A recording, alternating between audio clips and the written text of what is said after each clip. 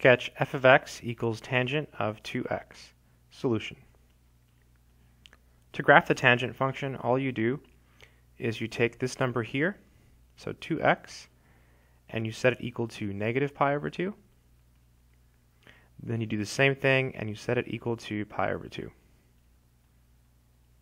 Then solve for x. The easiest way to do that is multiply by 1/2. So 1/2, 1/2.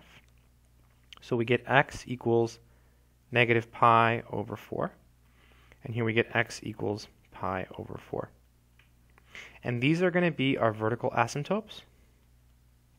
So now we'll draw the y-axis and the x-axis. So there's x, there's y.